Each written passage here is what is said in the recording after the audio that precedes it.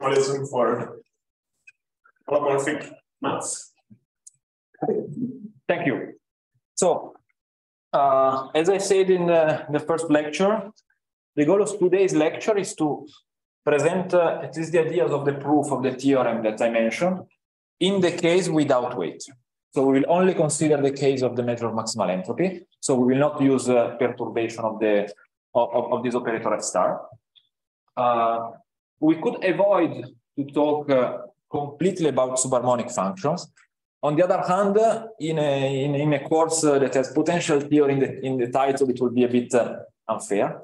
So I will in any case minimize and do not do the maximum generality about subharmonic function that we need, because in any case, as I already said, we will always use continuous functions. In this case, all the definition, all the theorem that we need will be much simpler. So we'll just review quickly what we will need a posteriori just in the case of continuous function. Of course, there is a huge theory behind, but since we will not use it, I will not spend no time on this. On the other hand, essentially, when we say that we do dynamics or whatever through potential theory, in my mind, it means that in a way or another, we are taking, for example, functions that we will do. That's the function u, and at some point, there will be this operator. I don't know how many people here are comfortable with using this operator, or at least know what it is. So I will start essentially by defining what it is. It is not much different than say that it's two derivatives, but the point is that we need to do these two derivatives to functions which are non-C2, at least continuous in this course, but in general, it's good to know that it's possible to do much more in general. So at least to start from scratch, we take D in C, which is an open section. Then every time I say a one form or a two form, I will mean an expression of the form alpha dx plus beta dy. These are the real coordinates in F2. I really want to start or something like gamma dx dy. Okay. Now we will use the fact that by definition this one it will be minus dy by dx. Okay. We could say these are the dual of the vector, but just think of them as really formal objects. Okay. We will not use the interpretation of the tangent. We will not do. So these are formal objects. Okay. You have these as forms. You have this just satisfy this one. That if you swap the two of them, you change this. Okay. Just now, since we are doing holomorphic dynamics, we will often use the variable z, actually. So it's useful to, instead of this in F2, to change to the other variable. So recall that if I write dz, I just mean dx plus I dy, which is dz, and then I just do the linear. Dz bar will be dx minus dy. Okay? Now, it means that if I have a differential form, I can write this as alpha prime that depends on the various coefficients, plus, let's say, beta prime dz bar. And I can write a two form as gamma prime dz when dz bar. Okay? This is just orientation. We may sometimes say, we will not really use it, maybe at the really end of the course, that a form of this type, I may call it 1, 0. A form of this type, I may call it 0, 1. Here, it's not very important to make the distinction here because it's only one type of form, which is 1, 1. But you can think that in higher dimension, it would be important. But we will not focus on this, but just maybe that if I say 1, 0, 0, 1, I mean that there are only this one or only this one. Okay? Now, what we can do on C, on D, we will never integrate one forms, of course, but we want to know how to integrate two forms. Okay? Everything we do, we have to integrate. So if I take a form and I integrate this is nothing more than taking the integral of gamma as something like, let me write in this way, dx dy, but by this I just mean derivative, okay? But every time I never integrate a function. This is what I want to stress. If I integrate a function, I have to have a measure to integrate against. Which means I take the product of the function with the form and then I integrate this form. Okay, this is just for a matter of notation because otherwise it's very easy to miss parts, and especially when we start changing variable, if it's a function, it is a form. Okay, so this is just for notation. Now notice that this object here, I can write it this bar, so it's dx wedge dy, which is essentially the Lebesgue one, I over 2. Okay, so if you want to write the Lebesgue one, the Lebesgue measure, okay, you can write in these coordinates here, just it becomes 2. Okay, so sometimes you have to remember that there is this I, so it's not a big deal. Now, if I have now a function u on D, on this domain here that I took, if you want to, so we may need to have the derivative of this function, and this operator here, just the derivative in z, it will be 1 over 2, then the x times I, then the y, and then the bar, it is 1 over 2, and the x. Why am I doing this? Because now, as I said, our goal is to go and define, given a function, u, not very regular, ddc of this function. Okay, let's start with the d. So given a function, what is d of u? D of u is a one form, okay? We get one form. Well, how is it defined? It is defined as du in the x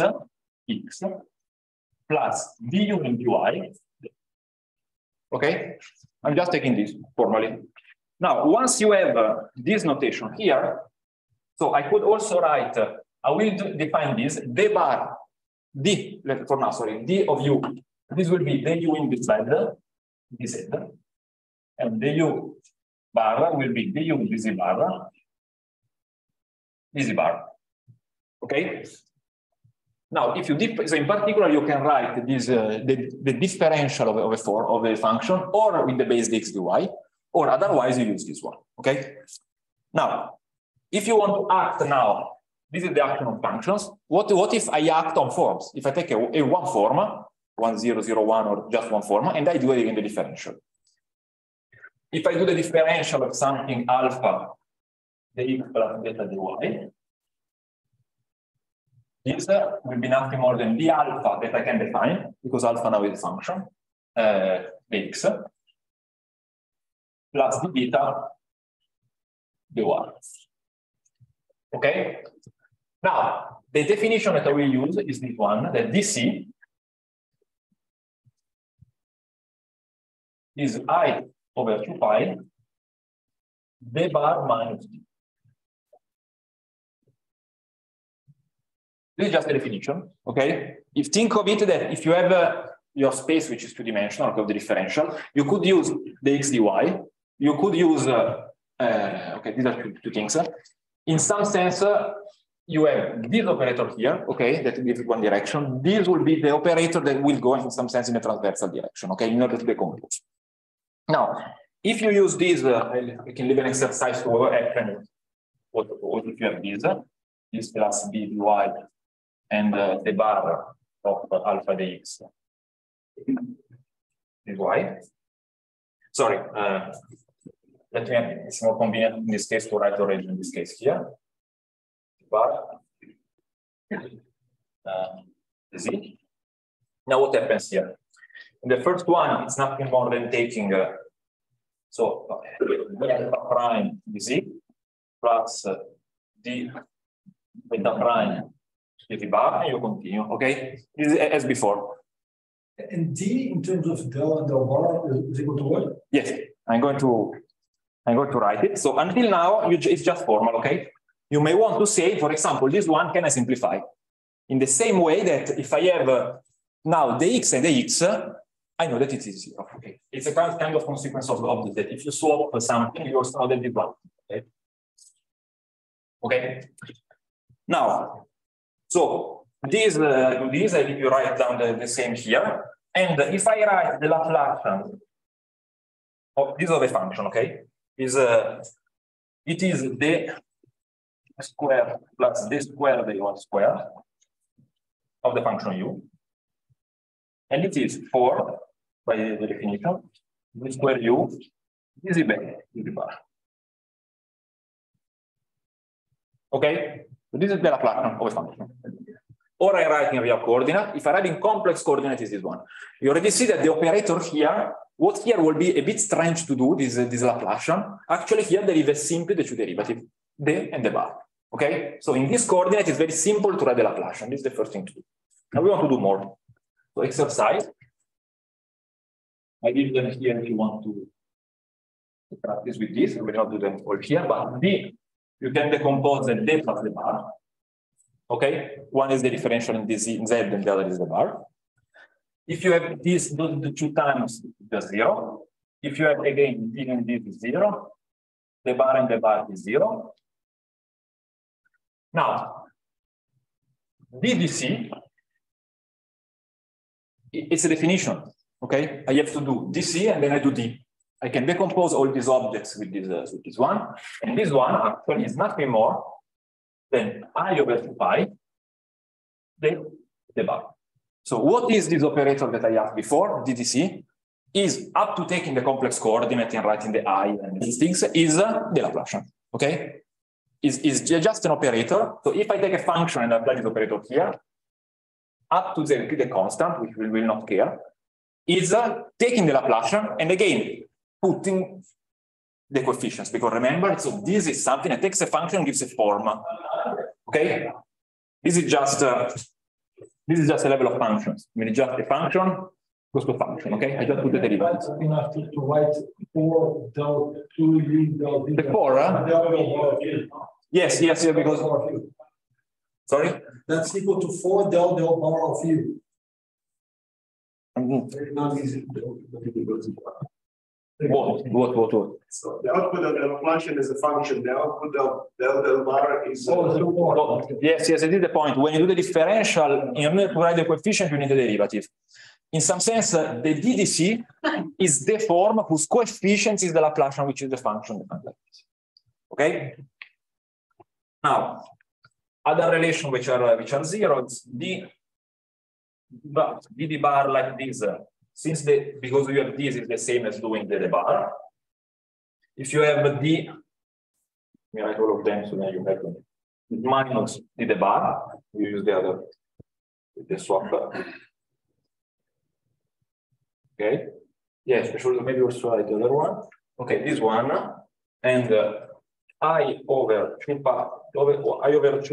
the bar of u is equal to 1 over 4 Laplacian of u dx dy is equal to 1 over 4 Laplacian of u d over 2 z dy. Okay, sorry, maybe it was a bit pedantic, but these are the objects that you are going to use. Okay. Now you may ask. So you really mean the z divided? This is a bar. Sorry. Very soon I will start forgetting x and y. We only use z, but for now let's do the definition. So until now you may ask, okay, these are formal things, but when they are defined? The simple answer is for now just take function just C2. Okay, if u is C2, your function that you are using, all these objects are well defined. Now, for example, at some point, maybe some of you know already, that the measure of maximal entropy or the equilibrium measure is the DDC of the green function. The green function is not C2. The green function is older. Are we still allowed to write the measure of maximal entropy as DDC of an older function? It means that we have to be able to define DDC on a older map. So let's see how we can do it in order to have everything well defined. Are you going to tell us what is the 2 pi in the denominator? No. Or is it magic? Which one? 2 pi in the DC definition. You will see later. Okay. You will see there is a precise formula that I want to write, not to have coefficient. It is the fact that the DDC of the log of the modulus of z should be the delta without coefficients. Okay. It's normalized in this way. It's just a normalization in order to avoid then in the computation that you will do the coefficients. Yes, it's a good question. It will come at some point. So now, once we have this, so these are just formal definitions, okay? There is nothing more. Exercise, again. Taking out phi, which is a one form, which of plus C1. You take U, a function. Again of plus C1, say on D, which is an open set in C, okay? Then you take a ball if you want, it's not important. And then assume, in order to avoid problems, that the support of phi intersects the support of U is compact in D, okay? So so this one is compact. Now we can show that the integral of phi against del du, okay? Now this is a one form, so you can, if I want to integrate it to get a two form, for example, I put this. This one is equal to the integral of u against this. Okay? If you want to prove it, this is Stokes. Okay? Just apply Stokes and you use the fact that the integral of the boundary is 0 because nothing is there near the boundary. Okay? So if you want to prove, this is Stokes. Say, It's concurrent. sorry? The second integral is concurrent. The second one is The contour is on one dimensional.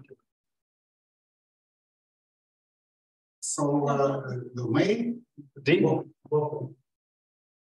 Yes, because now this is one form, this becomes a two form, and now multiply is still a two form. So I can integrate against U.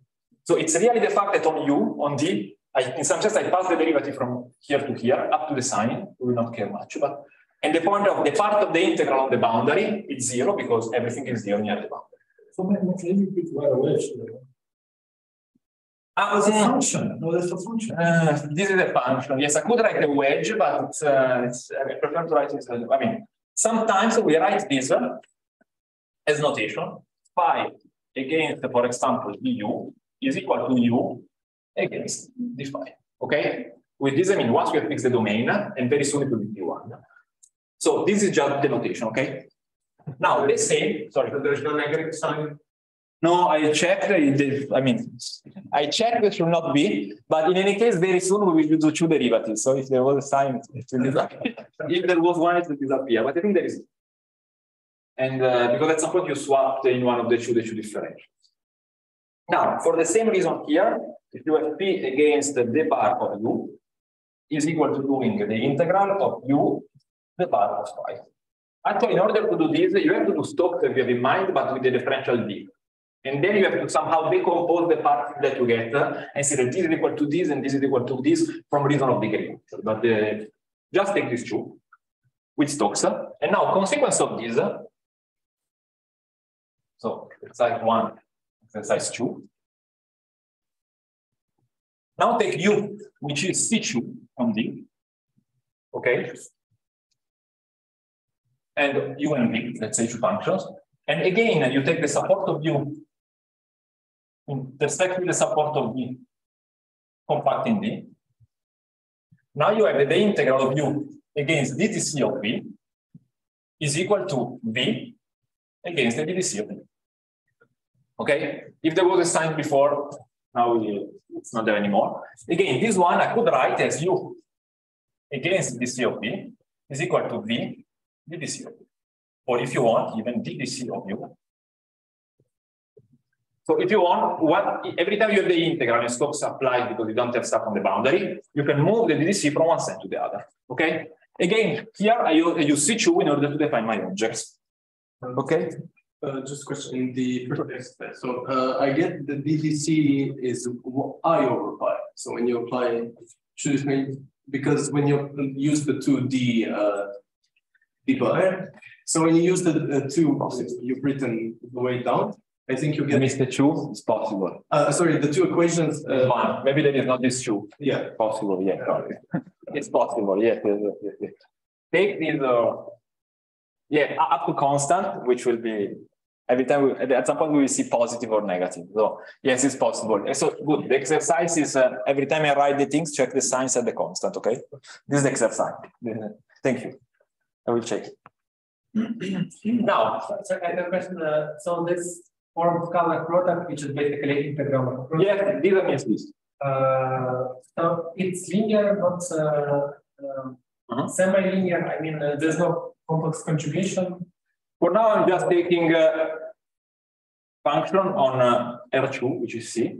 Okay, I see. I'm not seeing this as a coupling of something for now. It's just real pairing. Now, thanks to these two exercises,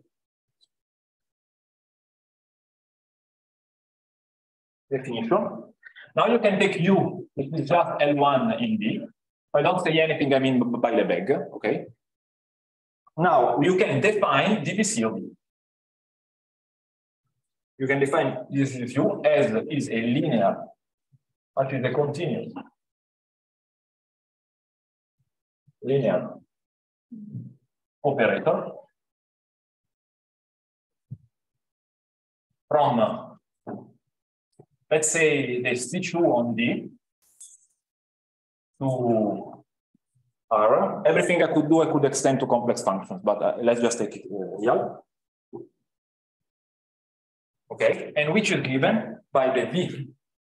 So if you have to apply to V, DDC U, this is the integral of U against DDC for every V.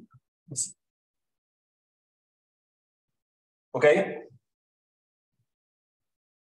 Now, this one, let me say, for example, with compact support in D, okay? Then one can extend in general, but let's take compact support here. You can define, okay? Now, if you just have an integrable function, the DDC of this function, so two derivatives, not even one, is well defined, just because you send on the test, you differentiate the test, and then you do the integration, okay? So every time I write DDC is well defined now, okay? Again, we will only use continuous functions, essentially, but still, obviously, for continuous function, you need to define this. Now, the exercise here is that, for example, now, exercise, I mean, it's not trivial, but it's how to have normalized. Take U of Z, which is log of modulus of Z, okay?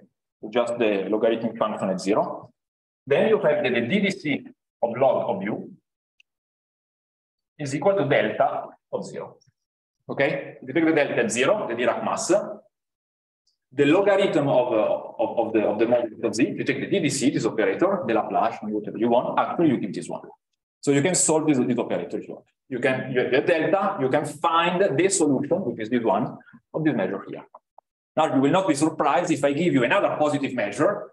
Thanks to this one, by convolution or whatever, you can find a function that we will call the potential, such that the DDC will be the other way. Okay? This in some sense is the center of what happens in potential. Now, at this point, I should, but I will not do, start talking about supermonic functions. And I could define them in a number of ways, but since we're only going to use continuous functions later, it's enough for me to say that if U is C2, it's C0, okay, continue, okay, supermonic, you can say that it is a function U such that DDC of U, which is a form, so it's a measure in particular, it's positive. Okay? If it's not this, it's not true a priori, okay? You need something stronger than upper semi-continuity, but it's more or less true. But for continuous function, it's true, okay? And I mean, it's equivalent, okay? You can take this as a definition. So I don't need to start talking about average, maximal modulus. We just say that for continuous function, which we will use them, a function is supermonic if the Laplacian is a positive measure, okay? So now we are in particular interested to taking measures and study them by the properties of their potential. Now we call this potential of the measure, okay? This exercise tells you that once you have a measure, thanks to convolution in practice, since you can solve delta, get a potential for the delta, if I give you another measure, you can find U such that this U is like this measure, okay? I will not give the details here, but this comes from this exercise. But if you is it always a measure? Yes, it is a two-form. It's a two-form. You just think of this. It's a continuous linear operator, blah, blah. So it's you can act, okay? You think of this as a measure. Yes, I should be more precise and say that it acts also on C0, but I will leave this detail there, okay? So just think of this for now, okay? Just a continuous. Because again, I don't want to focus too much on this because then we will only use continuous functions in the theorem that we care. Of course, if you are interested, we can tell more in detail about this. Maybe we don't need it. Okay. Now, so this is just to say one. So the only thing to retain until now is one, the notation.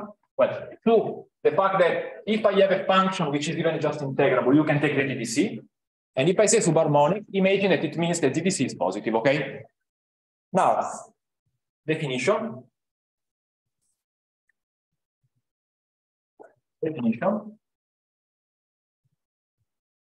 So take mu, a positive measure,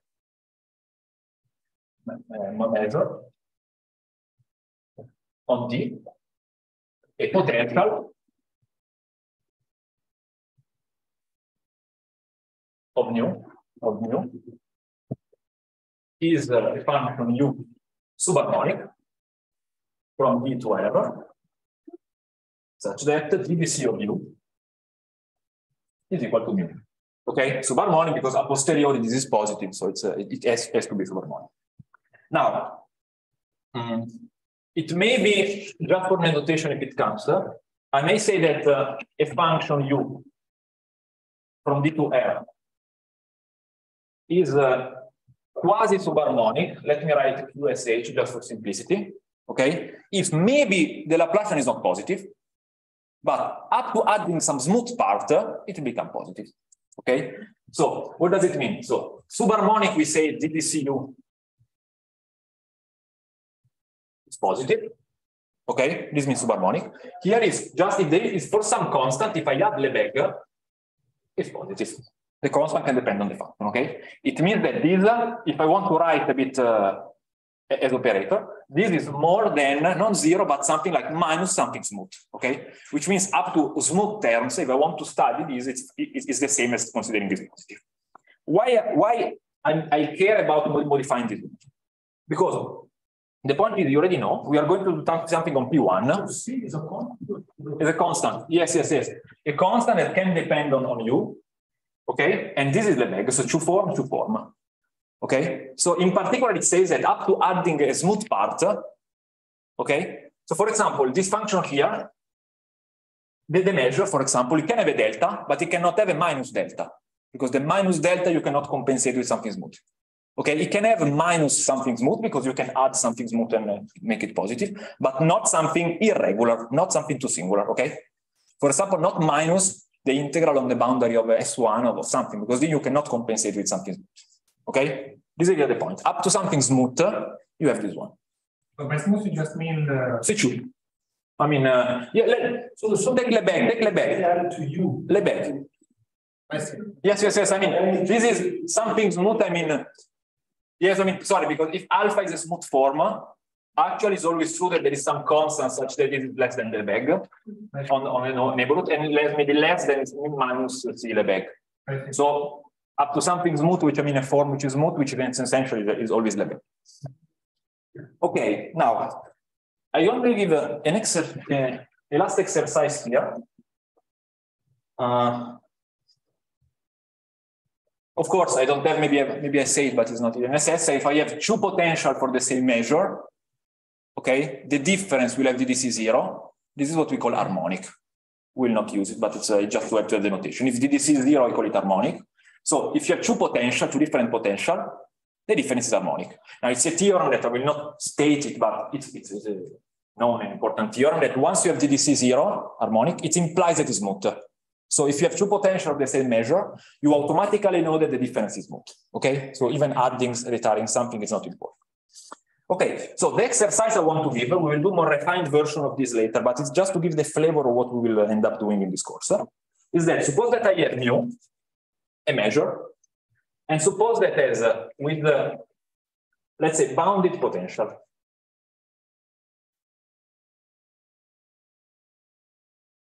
Okay, the potential is bounded, is a bounded function.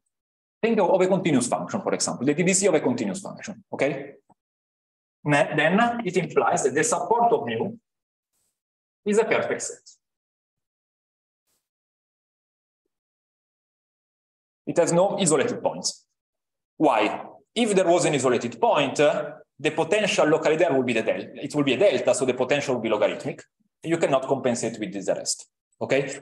Corollary of this is that the Julia set is a perfect set. Because once we will know in a moment that the green function is continuous, actually bounded, it's enough to say that then the Julia set is a perfect set. Okay?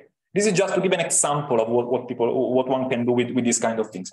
And in general, the leitmotif behind a bit discourse or other idea in potential theory is the following, which we will do a bit more later when I use more notation. But you have, suppose that you have U and U prime subharmonic on D, okay? And suppose that you have, let's say V. DDC of U is less than DDC of V, okay? So you have two subharmonic functions, the potential to measure, and this measure is more than this, okay? It really means that the difference is again a positive measure, okay? Then, if V, is bounded, then U is bounded. Okay? Think of something smooth. If something smooth does not dominate the delta. Indeed, the potential of the delta is unbounded, so you cannot. Okay? So this is the kind of idea you're going to use, both to prove the theorem and to prove the norm and whatever. Okay? If V is continuous, U is continuous. Same kind of idea. Okay? We will see later more refined things of this, because when we have to estimate norm, we will see that if you have a control on the modulus of continuity here, it gives a control of the. Why is the second one? Huh? Why? The second one true? I mean, we will see later even with the control of the modulus continuity. So it's a very explicit one, actually. This one we will see later in more precisely. But the idea is that subharmonic function should say that they are upper semi-continuous, so semi-continuous. So what you have to prove here is that it's lower semi-continuous in general. And you already know that the difference is upper semi-continuous because the difference of the measure is upper semi-continuous is positive. So the difference is also upper, so the function was lower semi-continuous. It's a game like this. But this is not quantitative. We will need something quantitative later. So we will I postpone this to it. So for now, the thing that this result here, you can do quantitatively. Older implies older or things like that. Okay, now I think I have done enough notations. Yeah. Just one thing. Now you may say, okay, all very nice, but it's for an open set on D on C. Okay, we want to work on P1. Now on P1, there's the nice, but in this case not very nice feature that there are no subharmonic functions. I mean, they're constant. It's once you try to find one, they're only constant. Okay. Because it's a compact, because there is a boundary. Again, if I was to do the real definition, blah, blah, I would say that subharmonic function have the maximum principle, and so the maximum should be on the boundary, but if you don't have the boundary, you cannot have the maximum principle. So, but the main point now is that we want to work on P1, okay? So let's try to move on P1. Let's see what we can get. Okay, let's try to move on P1 now. Now, first of all, we need the Lebesgue measure. What is the Lebesgue measure here in this case? We define omega to be the Fubini study. I will write a definition now. It's not very important. Just think that it's the analogous of the Lebesgue on P1. It's a way to compactify the Lebesgue measure to have uniform on P1. Okay. In coordinate, I mean, if I write the coordinate, this is DDC of log of 1 plus z squared 1/2 plus delta at infinity. Now, what's the idea? In the chart, if this on the chart, see in P1 where z is not infinite, okay? In this chart, you have this one. But this function here diverges, one is not important, precisely at log of z, and you go to infinity. So at log infinity, this part here is minus delta at infinity. Okay? So if you add this part here, you kill precisely the singularity. Okay? And this one is smooth. Okay? This is smooth.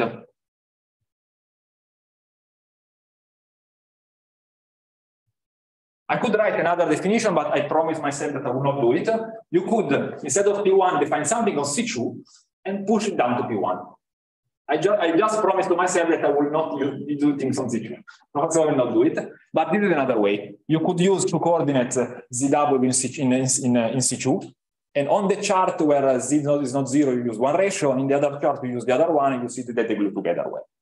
But it's just to say this is smooth, okay? You don't really need the definition, just need that you have a smooth form of U1, okay? Because we will use this. If you want, one can check that if you have an automorphism, this, yeah. Why do you call this Lebesgue? Why is this more Lebesgue-ish than any other two form? No, it is comparable to Lebesgue. I mean, if you want the density of one of the other is smooth. The density of one with respect to the other is smooth. Sure, but then you could multiply this by anything that dies at infinity or something, and you still get. Yes. But okay, very good point. So this one, I'm going to say, this is for every automorphism of P1 you can think. This is invariant, and actually it's characterized in this way. In the same way that Lebesgue is invariant by translation or things like this, this is invariant by all automorphism of P1, and it's the one characterized in this way. So this is the, if you... Yes, Mobius, automorphism. Yes, so this is characterized in this way. It's the one you get if you try to do it. Okay, so this is in some sense the good one. To call it Lebesgue one once you compactify. Yes, this is a good point. Now, the point is now we have P1, okay? We have P1. And now,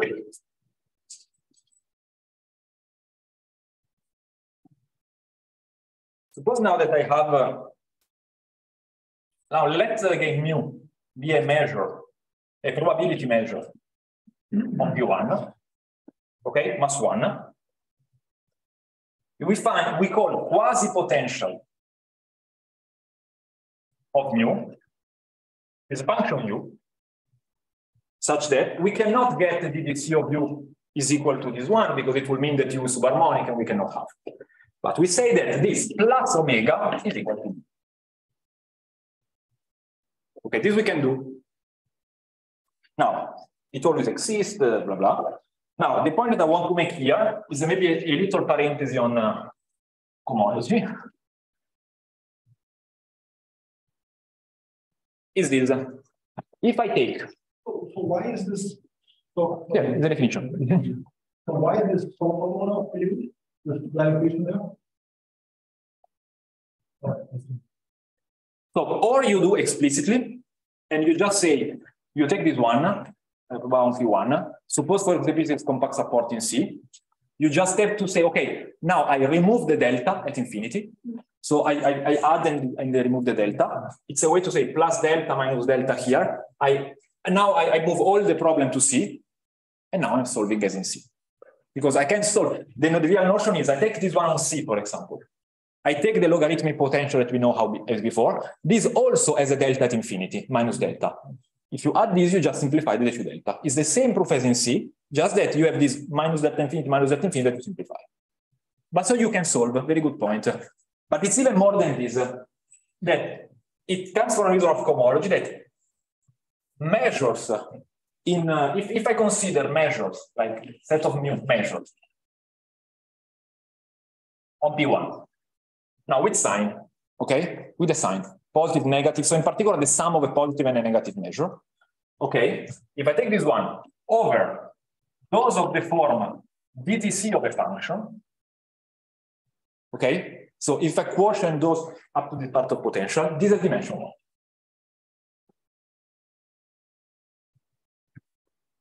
One way to see this is combining the Dedebar lemma, which I don't want to talk about, but if you want the fact of the Poincare duality, that H0 is one component, H2 is one component, and so measure in some good cohomology theory should have dimension 1, okay? And this is the good one. You could say why I take this operator DTC, because we want to use these directions here. But the point here is that now measures in cohomology as dimension 1. So you have one generator, for example, Lebesgue, okay? Every other measure of mass 1 satisfies this for some u, okay? The difference of two measures of positive of mass 1 is DDC exact. if you have any measure, which means of mass 0, which means positive plus negative, the two positive and negative parts are the same mass. This is the DDC of a function, okay? In particular, for every mu with sign, there exists a constant such that mu minus C omega, and C is the positive part minus the negative part, is equal to DDC. Okay, so not only you can do for probability, but up to multiplying by a constant because of this. Okay, you are not in the class of omega, you are in the class of C times omega. Okay, and then you have this one, which is the potential. Okay, so until here, I'm just defined. I think I have to stop. I think it's a good point. Okay, so let's stop here. So until here, we just say this, and we will use this object here. Yeah, just break. Yes.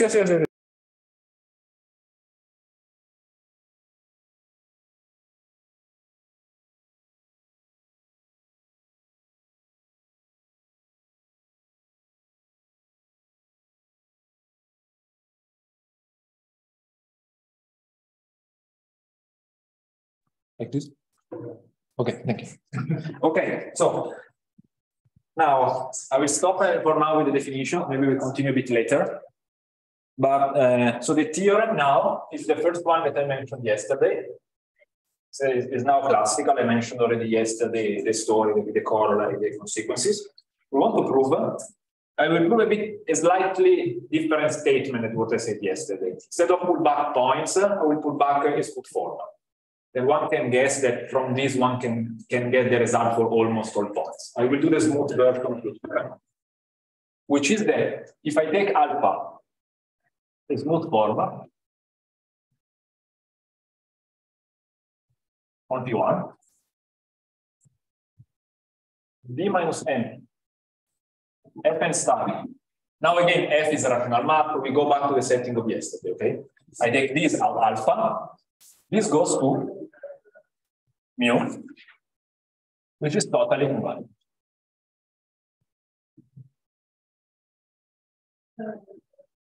Which means that F star of mu is equal to D times mu. Okay? We prove this. I stated yesterday in the form of for almost all points. We prove in this case for the smooth one, it's not the complicated part then to get to the almost all points, also because we will need this part. So I prove this one now using the tools that we did now. Now, maybe a preliminary comment is that I just said this thing of cohomology. Okay, so this one is the mu that doesn't depend on alpha. Okay, so in particular, the limit is well defined.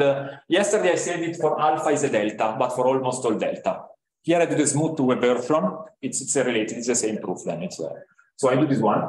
Now the point is, let me just mention is that I mentioned the cohomology, but it's a computation just if you do it. That if I take, for example, omega, okay, Fubini study, and I pull back it. Okay, this has mass d. You see, because if by dual you push forward the function 1, the function equal to 1, this is omega f star of 1, and this one is the function constant to d. Okay, so the mass of this is d. So what does it mean is that this one, I will not enter too much on the detail, blah, blah, but this is again a probability measure, is again smooth.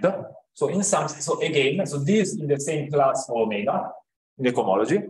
What does it mean is that, let's start.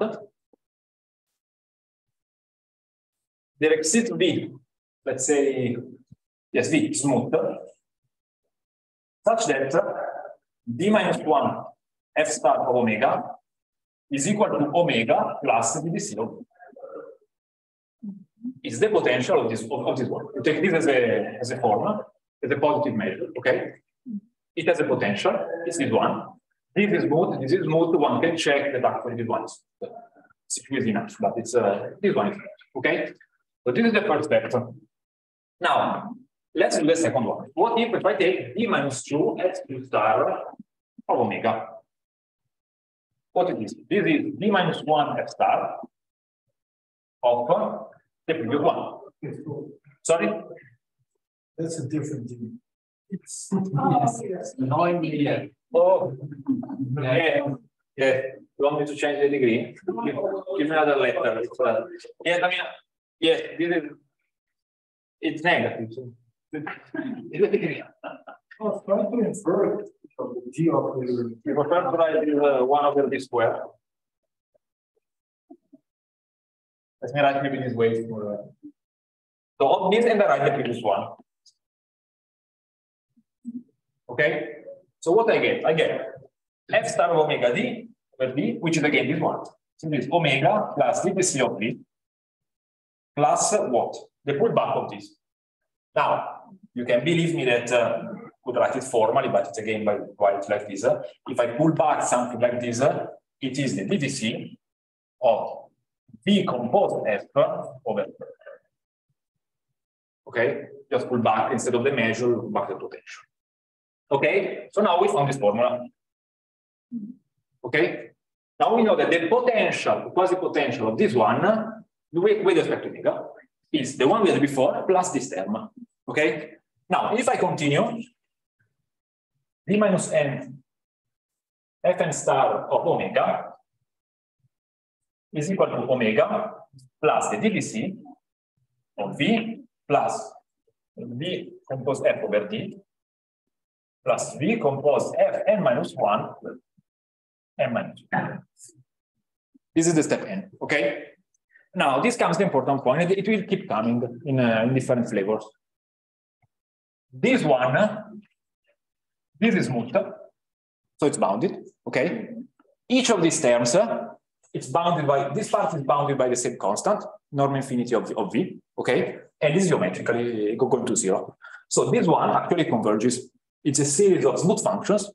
This converges to some function that we call g, which is the 0. Okay? So what do we find? That if I define mu to be omega plus dtc of g, okay, now for all n, I don't take the, I just use omega for now. For if I have omega, if I take the pullback, for all n, now I convert to this one. I can give you as an exercise to prove that a series of smooth functions geometrically converging to 0 in norm infinity, but with some bound in the norm C2, because every time you just compose by, let's say, the norm of this one, actually it is all there. For some time, okay? Is another idea that will come later also, but if you have a series of smooth functions, okay? Norm infinity goes to 0 geometrically, and each of them is smooth, and the smooth norm of each one is controlled in this way, because each time you just have, say, the Lipschitz, or not the Lipschitz, but What is control? Sorry? it's older. Okay, so you have, what that you have V C2, I mean, you have V composed C norm C2. This is controlled by the norm V C2, and something like, I don't know, if you want to be very, very hard, you just put this one C2 twice, I don't know, something like this. It's derivative, tak, yes, I put twice, even like this. Okay, this is a constant. Now, here, if you want to control this one, you cannot control in C2, because a priori this constant here is more than the D, so it's diverging in C2. But you already know that it will be a continuous function. In the same way, you can say I decompose this series as a sum until some n, plus the sum until n to infinity. This part you control in norm infinity, because you know it's geometric, so it is very small. So you just have to estimate this part until to some n, and this one you can bound with older norm, which is much bigger. I will do later a case which is more complicated, but this you can keep as access. I've never done this. So why is it that a holder that comes up and not C1 or not Lipschitz? No, I don't. No, you cannot get it. Okay. So I should find the n, but let's try. It take a bit of time, but let's try. So no. Maybe we can do later. Maybe we'll do later. So the point is, this one, let's say it's we use later. It's older, not now. So let's just take it's C0 for now. What we want to do is now we want to change. We want to put alpha. and to get the same result for alpha, because this was in some sense the point. Well, you can believe me now that if I say the total invariance, because this one, if I iterate another f, it will go to the same limit because it's the same. But let's see why it's independent of alpha, which is the main point. Now, if I take alpha, smooth is also omega plus the DDC of u, for some u, which is again smooth. Now, if I take d minus n fn star of alpha, this is d minus n, fn star alpha plus d minus n DDC u composed alpha.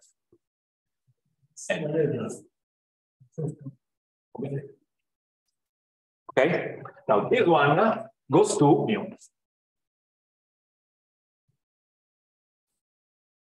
Okay, which was before. This one is like the last term of this here. It's bounded in norm infinity, this term here. This one doesn't change the norm infinity. So you can imagine that this one is going to 0. It could be a bit more precise, but the idea is this part is going to go to 0. Okay? More than this, it goes in 0 in a way that if you want to compare with the previous computation, in some sense you are just adding this plus u in the last term every time. So it's really something that when I will do this computation, we will see that it's inside the last part and you will never see. So it doesn't change the regularity, okay? So it's really the same. It goes to 0, the last part. And this is the same u, alpha is omega alpha plus this DDC of u. Yes, everything the Lille. No, that's So you, not mu. No, wait. I take omega, okay? I start with omega. Yes. Let's say the limit is what? Mu. There's Mu. Measure. there's d, and there's mu, and there's mu. Where is that? Alpha is omega plus DDC of u, a function. U function.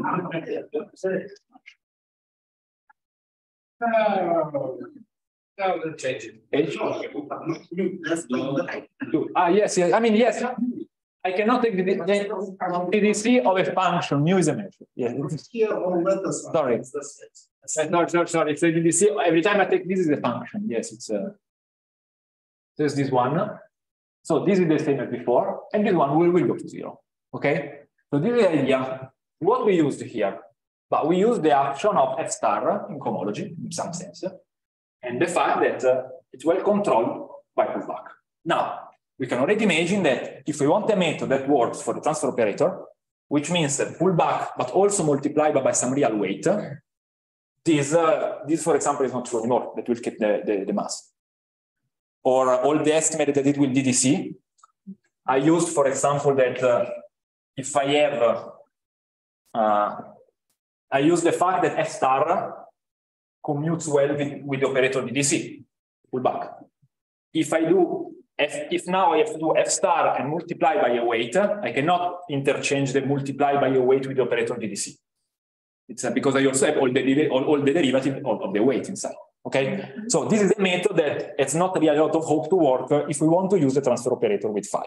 Okay, so let's try to do another something. We will try something else. But before doing something else, I want to give the idea of why we can, for a norm that we will not maybe care a lot later, but why we can get the spectral gap here for a norm that it's not really related to Holder. For example, it will not give a spectral gap for Holder, but it will give something because it will be a motivation ingredient, for example. Now, as we said, I can take functions u. Let me take a function u from P1 or H, P1 to L, okay? Let me define a semi-norm here. I define a semi-norm DSH. Again, think that I'm using continuous functions, so everything is well defined, but it's not necessary. And this is the inf of the mass, let's say of nu plus or minus, such that DDC of H is equal to nu plus minus nu minus. This is exact by definition, okay? I take H, a function. I take TDC. It's mass 0 in the sense of cohomology. So it's the difference of a positive and a negative part. I take the best possible. Okay, maybe it's an inf, actually it's a minimum, but let's take the best possible, okay? This is a possible, you can check that it's a semi-norm. Why it's a semi-norm? I could add a constant and it doesn't change. So for example, this is a semi-norm. If I want to make it a norm, I have to take this, for example, plus L1, I don't know this. L1 on Lebesgue. I can make it norm, but I don't want to care about this part. Let's just take about this, okay? Because let's check why we can hope that in this semi-norm we have a contraction. For the operator, now dual F star push forward. Why? F star contracts DSH. It's enough to do for the semi-norm because we already know that we have an invariant line which are the constants, okay? So then we take the complement space and we try to do a complement space if this one has some way to be contracted. Again, I just do the idea because then it will not really work with the transfer operator, but let's try. Now, before doing this, let me just make a comment that I did this proof pulling back forms, okay? So in this inf, so is there only one way to write BVC8? No, or there are many. All possible ways, and actually the infimum of mu plus and mu minus, or the supremum? it's the infimum of all the combination like this, of all the combination mu plus and mu minus. So if by any chance there is one the composition which mu minus is 0, then the norm is 0. Yes, but by cohomology they have for sure the same mass. Or they have for sure the same mass. Okay. They have for sure the same mass because the difference is exact. So they have the same mass, so this is why I say plus or minus, because that's the same. Sorry, it's the same one. And so in particular, you are saying, yes, I mean, if it's the difference of 2 delta, it's 2, because you cannot simplify. If there is some smooth part, for example, you can simplify the smooth part from one with the other, for example. You can simplify. If both have a delta, if you can kill it adding a delta to both, you don't need, for example. Okay, now we say that the approach that we can have here is pull back measure, okay, or we could push forward function, okay. Another approach that we state is that we could try this. I do fn star like this, out to a function g, and I try to say that it goes to a function, to a constant, okay, which a posteriori I can define mu to be g, to be in this way. The linear operator doing the limit of this is the measure here. So I could say this by duality, okay? Now, I could give a proof of this theorem now that proves this one, that proves by duality that this one converges to a constant. Now, the point is that this proof that I know, in this proof specifically, uses the property of subharmonic functions. Uses the fact that I take the TDC of this, it's positive, I have some properties, and again, it's something that cannot work once we will take the perturbation to the transfer operator, okay? Because also this one will not be a constant, we have not much way to study with subharmonic. So I don't want to do this proof, okay? What I want to say is that there is also proof by duality, but this is really, I make as a way to explain a bit what are the potentials, even if we will not really need it. But this one, I will need me to really introduce subharmonic function precisely and some quite delicate theorems, and so we will not do it. But let's try to check if this one, once we know these theorems, now we know its truths, because we prove in this way, if there is a way to quantify the convergence with the norm. That's right. And this is the possible semi-norm. Now, suppose that I take now G, okay, with some norm DSH. If I take F star of G, well, how can I write? Suppose that G has some decomposition. Okay, then I will take the inf from the decomposition. F star of G will be F star and mu plus minus mu minus. It is F star mu plus minus F star mu minus. So for all the decomposition that I can take for this function here, at least there is this one. So if I want to take the DSH norm, DSH comes from difference of subharmonic function, because in practice you are measuring the best way to decompose this function as to subharmonic function. Okay, F star G DSH. Yes, different. Yeah, because in the same way that I define subharmonic functions, I didn't define. I talk about subharmonic or quasi-subharmonic functions as a subharmonic plus a smooth term. You could define difference of subharmonic functions, which is out of a polar set, maybe, but difference of a subharmonic function. Now, these are the real potential that I use in the cohomology part, because the difference of two measures, if it's in totally zero in cohomology, is a difference of subharmonic function. Take really a delta minus a delta. The potential of this is the log here plus the log in the other one. Okay, so this is the difference of subharmonic function.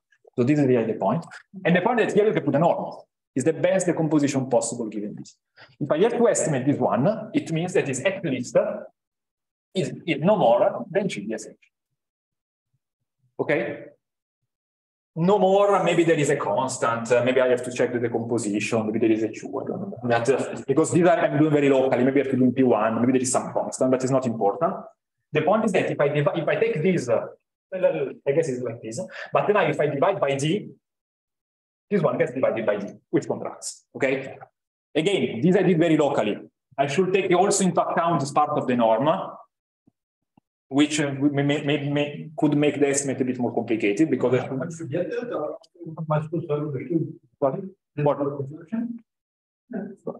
it's a contraction. Yes, it's contracted by D. I didn't get. How did you get this less than or equal? Because if I want to write the f star of this one. This is the inf on all nu prime plus minus, such that f star of G is nu prime plus prime minus plus minus prime. Okay? You also assume that that has the same form. For example, I can take these two. And their mass is given by this one. So their mass is the GDSH norm. So the mass that I have here, this is, for example, I can take f star nu plus minus prime. The mass of this is bounded by G DSH.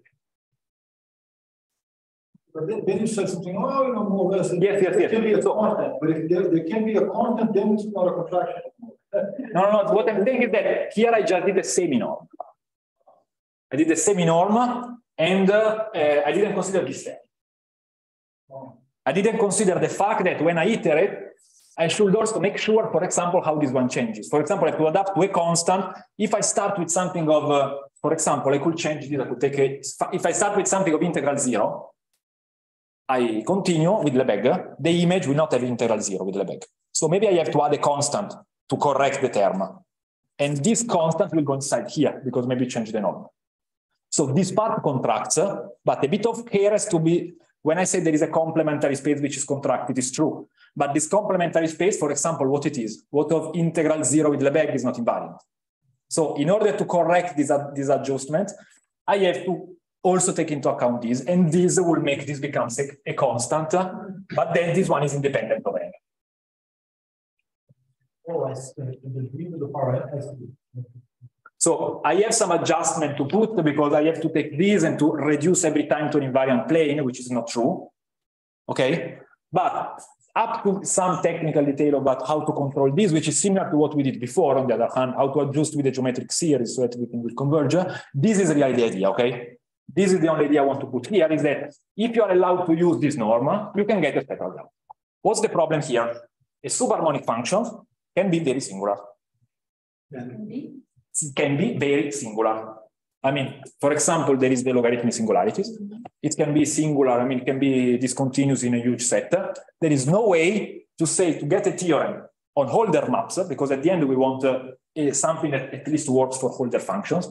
Holder functions have no relation with DSH. It's not true that all the Holder norm dominates the DSH norm or the contrary. It's completely unrelated. One is a condition on the real regularity. One is a condition on the DDC, so it's on two derivatives. So it's really unrelated. So this one alone has no hope again to work with the perturbation. But in any case, it's a good ingredient. So this will be an ingredient in finding the norm that works with the perturbation. Okay? So since it is an ingredient, so this is finished what I want to say about the classical first theorem. Let me say, now it's a bit tough. Here we're going to start. Let's try to prove to give at least the idea Once this is okay, so what we learned, a bit of cohomology, a bit of potential theory, that we can prove this theorem by pulling back. We can prove this theorem, we say it by pushing forward, but it's delicate. And there is a norm that has good chance to be controlled, but at first has no relation with Holder maps.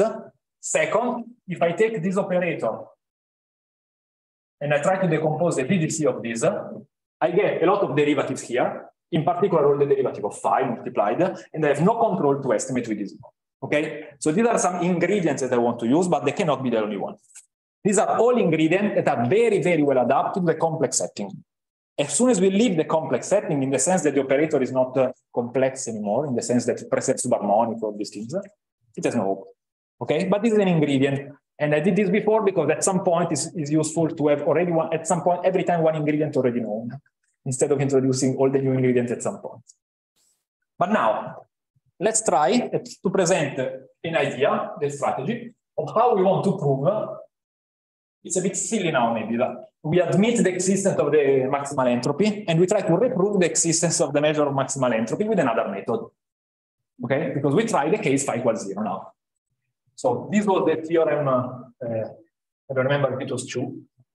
The existence of the equilibrium states, let's say, we just try for phi equals 0. Which means, let's try to reprove the existence of the measure of maximal entropy. Again, we don't try to reprove, we already know it exists, but we want to prove in a way for which we can quantify and get another norm, which is not the DSH, but which will contain the boundaries for the older maps. This is okay. So we want to redo the construction in a way that it will work for all G older, some estimates like this. So in this case, if I have L0, this is just F star, okay? So it's what we did until now. And I already know that lambda that I wrote before is D. One of the delicate parts, if we take phi different from 0, will be to know what is phi, what is lambda, the scaling factor. Here we don't have this problem, okay? Lambda is given, there is D. So let's try to do the construction. We do by, so we try to start this sequence. Let's start G, the over Dn. We want to find the constant Cg. And this will go. Okay? If we do this, it means equidistribution for the pre-image is by duality. So the idea is the following. Let me define on P1, for example, for simplicity, but the oscillation every time I write omega of a function as max of G minus min of G. Now we only use the continuous functions, okay? And actually, let me use GC2. Let me use this root, okay? Let me just explain the method. This one here. The very vague idea is that if I can put, I already take G, for example. G is now a function. It's a function, yes, I apply this one and also constant. If I use the test, I'm proving by duality. And actually, I take a function for which the integral I get mu is 0. Okay? I take this one. So I know that the constant will be 0. Okay? I can just take away the constant, and I know that I have to go to 0. So if I define this the oscillation, if I can prove that the oscillation of Fn star G Dn goes to 0, it means that the sequence here is 0. Okay? Until here we agree. And like maximum minus minimum, okay? If I can prove that this function has maximum minus minimum go to 0, and since maybe I should say better that F star of G against mu is G against F star of mu, which is against mu up to a constant, so it's 0. So the integral is always 0, it's fixed there. If the oscillation goes to 0, the function will go to 0. Okay? Now, only this will not be too interesting if we can do this in some sense quantitatively.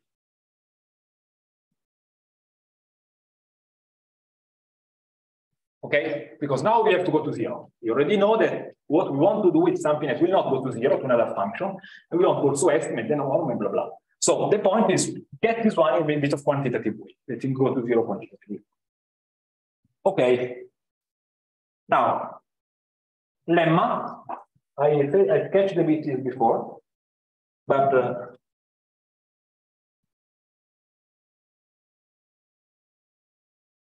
let's see this. If I have the unit disk, for example, if I have G on H from the unit disk to R, and suppose that I have DDC of G plus the DDC of H, and suppose that it's positive for simplicity.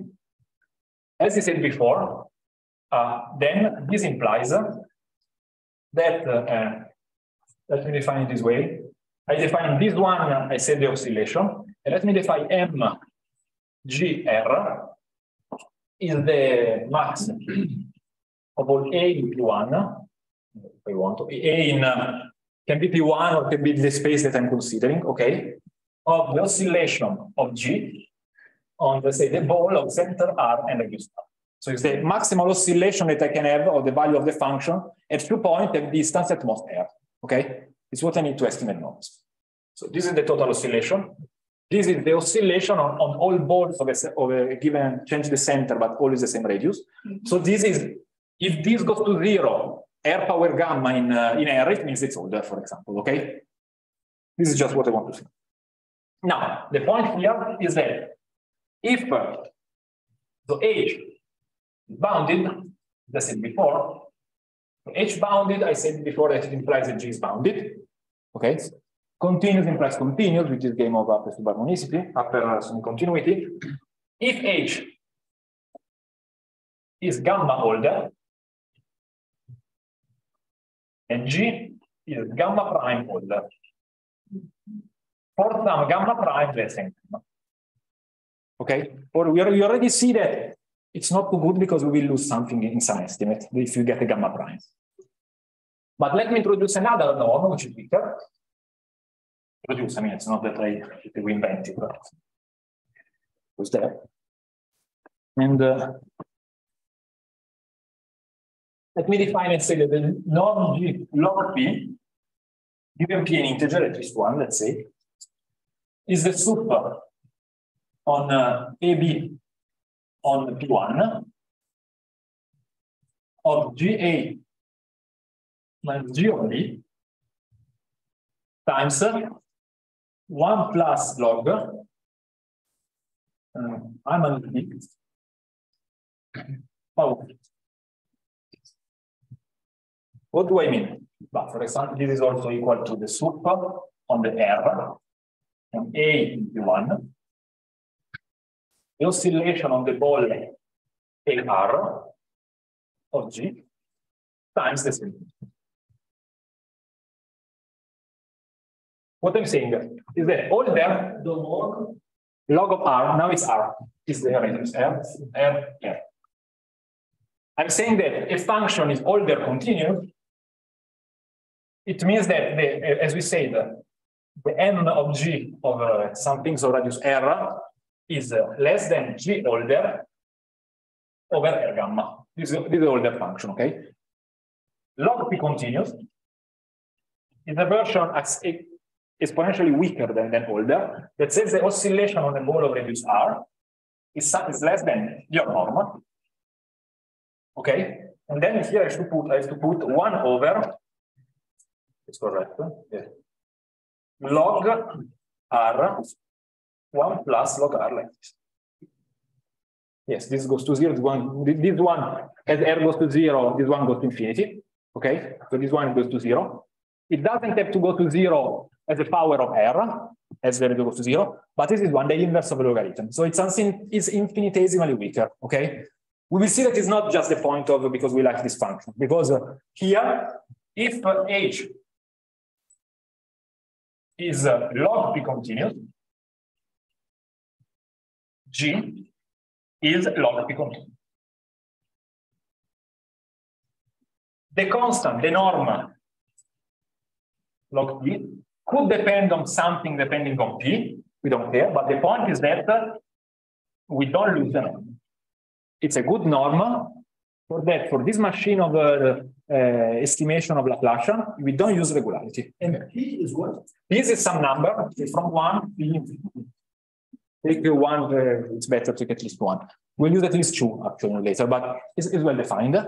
Okay, just for some power of this, we say, okay, it goes to 0 very weakly with respect to order, and this is sufficiently weak to say to get this one. This is less trivial to prove. I will not prove it now, but in case I can explain it, so it's interested. The constant here depends on P, but the point is we fix one P, and we are happy with this. Any P, this is true, okay? So if we get some estimate like this in the norm log P, I'm not saying contracts or whatever, I'm saying it's an ingredient that for which we can use the DC now. So now the idea is, can we combine the norm DSH, which we know there's a gap, and the norm log P, which we know at least for which we can apply the estimate on the DC. Okay? Now, let's try. So, now, yes. What you're saying that after combining these things which are weaker than Holder, then miraculously you're going to get back to Holder. Holder, no. You said you want the gap in Holder, right? Yes. No. Wait.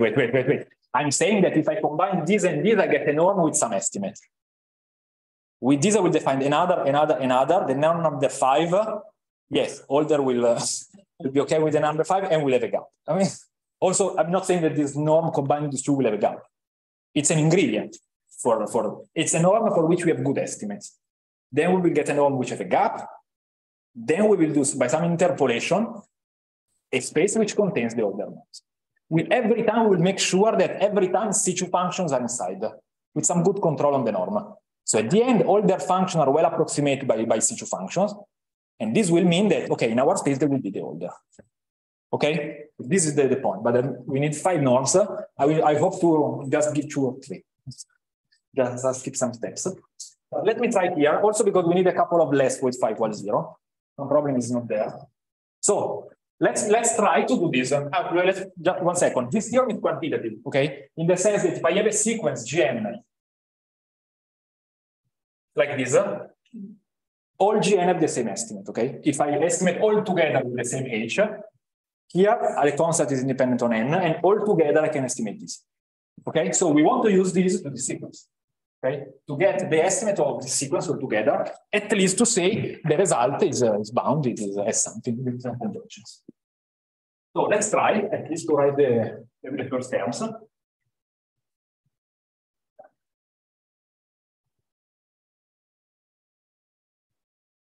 So let's take for simplicity G, which is C2. Okay, again, let's just take this simple case. So I take a C2 function. Okay, what I do? I try to do this. I try to take the DDC of Fn star G over Dn. Okay, I'm just doing this. So this is the function that I want to go to 0. This is the DC, and let's try to check the DC. Now, until now, there is no phi, so it's simple. I don't have a lot of terms. This is Fn star over Dn of F of DDC of G. Okay, this will already be problematic later, but let's do it now. This one, up to a constant, is less than omega. I should put the modulus here. Modulus, I mean positive plus negative part. Up to this is less than omega. Okay, this part here, the modulus of this. So this one for every n is less than Fn star omega over d power. Okay? No, nothing more than this. What does it mean? In particular, now we know that this one. How do I estimate now this one? I want to estimate uniform in n. Omega, the first idea is to say, okay, I can maybe write, instead of writing as before with omega, let me write omega in this way. This plus DDC of green minus green. Okay? This one we know it's order. For some order. And we know that if I push forward this stays the same. Let me call the green H, maybe. This one is mu plus BDC Fn star of H. Okay, H is minus the green, let's say. Okay. Now, what's the problem? If I try to estimate this, it's older. But as we know, even if I have a smooth function, if I iterate f star and I have a critical point, I lose the older. I mean, smooth becomes older, like 1/2 older if I have a critical point of multiplicity, for example. If I iterate again, I lose it again. Here I'm trying to do something that has no condition on the critical point, so they can be very recurrent. So in norm older, there is no really way to estimate this part. Okay. Can we have a way to estimate in log P norm? Maybe, but until here it's not very clear how to do it. Okay, but on the other hand, we know that if we sum all of them, they will converge. So this term is also left, and the sum of 1/n Fn star of omega. I put infinity. I don't care much because in any case this converges. This is math 1 divided by geometric term. This is well defined. This one I write as mu plus GDC of the sum of Fn star of H/n. Okay. Now, if I can prove that this one is log P continued for some P, for all P, for example, then it means that every term here is bounded in the same log P norm for all n uniformly, which means I have the convergence at all the estimate they want. The sequence not only goes to 0, but is equicontinuous, uniformly bounded, and whatever. Okay, and this then also could have the light converges, even if we already know that the limit is 0. But this is the idea. Okay, how now we can estimate this series here? So question: can we estimate this in some norm, and then apply this one? Again, we have no really hope to use older because if I take the term n, I can now it will be like gamma over degree power n older. In general, older there is no way. But we meet very often critical. Maybe, but I don't put. Yes, good point. I don't put any condition, and also I'm not saying in higher dimension, but I want it to work in higher dimension. So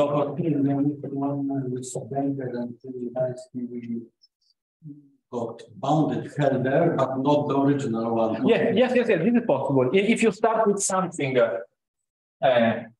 here I took C2, but I have something in mind that I want to get something that a posteriori bounds in the same norm that I started with. This is the point. But yes, if we were trying for a lower order, it would be possible at least in dimension 1. Now let's try to get this series. Okay. Now the point here is that if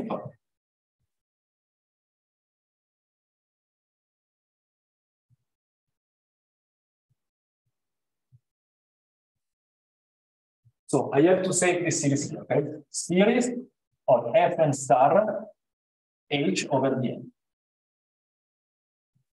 Okay? Or more generally, I'm taking a function G such that this is less than series Pn Fn star of omega for some b less than 1. I take a function like this, a more general version of this, for example. This is Lebesgue, then my claim is that for every P, norm G log P is less than a constant independent. So this is bounded in all norm log P. Not in order, but it's not in log. If this is true, we have the convergence here, okay, because we apply this to it here. Now, I have how much time I have? Less? Minus epsilon. Okay. Let me say the next two things to do here. You tell me if you want me to do them or not. Maybe the beginning tomorrow. One is to prove this one, and it's a series, and there are similar estimates to what I said. I'm not doing now for the pullback because now we do estimate more delicate because there is a older and log P and for the pull forward. So in some sense, these are the same idea that I didn't do before. And the second is how to get a norm. Because how do we quantify this? We cannot use the older because it will lose it. We cannot use even log P. But now let me try to do this. I just go, this one, if you want, I do tomorrow the computation, if you want, you tell me. But let me define a norm, dt, which is defined in this way, that ddc, the minimum, let's say, integral of the constant c, such that ddc of g is less or equal than the sum. Let's say it depends on alpha, and I want to fix, let's say just alpha for now, let's make it work. This one, less than alpha n, fn star of omega, for some alpha less than 1. Okay, this converges because it's geometric, okay? It's a probability. I define this norm. Now, suppose that I can prove, this lemma tells me this norm defines a space of log p functions for all p. So they are all continuous, okay? It's this lemma. Can I get a gap here? But now, instead of trying to, this not depend on f, is what I say. Instead of trying to say f is very regular, not regular, I put f in the definition of the norm. If f is very recurrent at the critical point, this norm becomes very weak, because this loses a lot of regularity. If f is hyperbolic, this is essentially the C2 norm, nothing more than this. Where is C in the definition? Yes, linearity. Thomas, thanks. So, okay, you have this one, okay? So if f is very singular, this becomes very weak and takes into account the dynamic inside. Now, let me try to say, okay, is there hope to have a gap? Let me try f star of g, norm alpha. Well, I mean, if g is bounded in this way, f star of g is bounded by c, 1 over alpha, sum, I take alpha n plus 1, fn plus 1 omega. I just apply f to the series, it shifts everything, up to taking the next alpha, I lose a factor alpha here. Okay?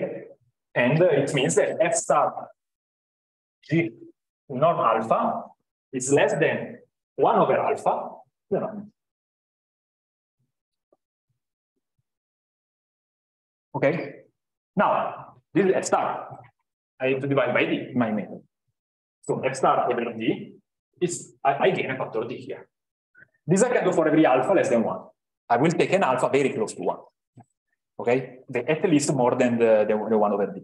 In order that this one will be the number. Okay? Now, for phi equals 0, this is the idea. Okay? Now, you could tell me, okay, you have a gap, but essentially it's again something about, I don't know, C2 or whatever.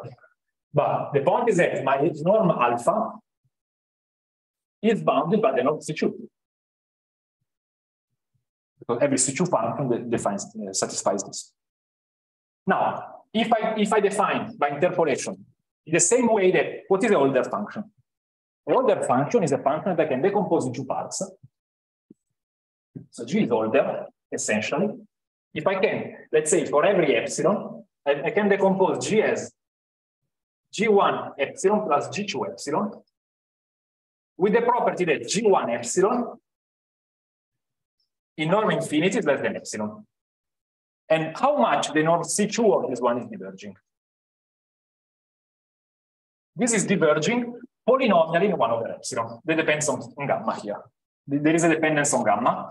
But the idea is that all their functions are those that I can decompose, and up to cost epsilon, close to epsilon, epsilon close, there is a C2 function, but the C2 norm diverges polynomially in epsilon, in 1 over epsilon. Okay? I already tell you the trailer that log functions are those that I can do the same, but sub-exponentially in 1 over epsilon. And sub-exponentially, I will not be rewarded in this kind of method. So, if now I define my norm in the same way, the functions that are decomposable, one part small in norm infinity, and the other one with this norm diverging polynomially. In this norm, I have a gap. Interpolation will say that the gap will stay. And now, this one will contain. Yes. Yes. This is, I mean, there are some pages to do for this, especially there will be the weight. But yes, once I have a gap on this norm, if I create analogous of the older norm, in the same way that I said the other time, once I prove the theorem for C2 and I have a bound in C0, I have the bound in all C gamma. Here, if I get the gap for my norm alpha and I have some bound in 0, I get the spectral gap in the meter. And this will be the idea. And this will contain Holder functions. And this bounded Holder. So this is the idea of the method just for phi equals 0. Okay? Now, if you want to take f star, fn star of if phi blah blah blah blah blah g, you have all the other terms that come. And this is the point of what one has to estimate. Okay, so this is what I will try to do tomorrow. But basically, it's the method just for pi equals 0 to explain the main idea. Okay, and the main idea is this one. To find some norm that more or less work well, because now I use omega. Later with phi, I cannot use omega. I have to replace this by something else because it's more singular. This by here I use C2, otherwise I cannot put omega. There will be another intermediate stuff. But the real point is this dynamical series. I don't try to estimate regularity. I make f doing it for me. If f is singular, I say, okay, then I'm very weak. Estimate. This is the estimate, okay? And then, okay, then the interpolation is technical. It's not really a main task. Okay, so I stop here. And,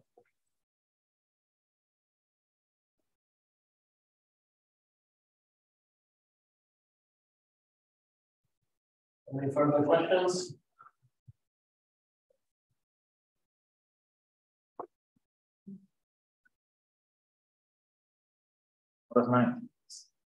Now, speaking of ingredients, maybe it's time to go to lunch.